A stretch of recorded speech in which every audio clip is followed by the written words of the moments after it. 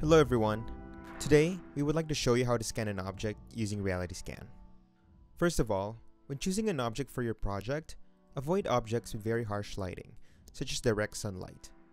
Reflective materials such as ceramics, plastics, and wet surfaces that change the color of the material also do not yield a good result with photogrammetry. Our object for today is under the shade with very consistent lighting in all directions, which should give us an optimal result. When you fire up the app and open a project, you can start shooting right away. We would start by taking photos around the object in capture mode. As we are taking photos, we can see the positions of the photos in the AR view. We want to frame the object as close as possible, almost taking up the entire frame of the camera viewfinder. For larger objects, it is fine for the object to go over the frame as long as we take enough photos. Today, we're going to be utilizing RealityScan's online features, such as point cloud quality visualization and preview mesh generation. The point cloud would appear after we take enough photos for alignment. For now, I'm just making sure that I have a somewhat general coverage of the object. One of the great online features of RealityScan is being able to check the quality of my camera alignment while I'm scanning. Red areas need more coverage, yellow areas are not that bad, and green is good. The progress bar on the bottom shows us that the app is uploading photos and aligning images to update our point cloud. You would notice that the point cloud would most likely extend over objects that are not supposed to be in the scan.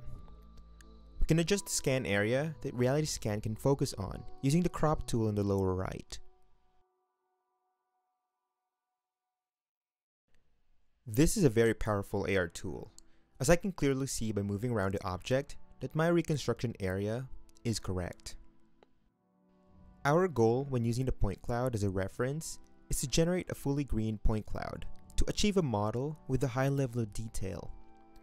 Right now, we can see that there are sections of the object with yellow and red point cloud colors, and spots that have no point cloud coverage at all. To fix this, we need to take additional photos of these highlighted areas. What I'm trying to do here is trying to take photos around the object at a lower angle. I'm also taking photos of the low coverage areas with my viewfinder as perpendicular as possible to the surface. Once again, our goal here is to generate a point cloud that is fully green for the highest quality model we can achieve. This model that shows a fully green point cloud is the type of result that I am happy with. Using preview mode, I can rotate and pinch to zoom on my model to inspect the coverage very carefully. I'm confident that this type of coverage would yield the best model using the app. One of the features of RealityScan that we can utilize is requesting a mesh through the preview model. By clicking the preview model button, we can request a mesh so we can inspect the quality of the alignment even further.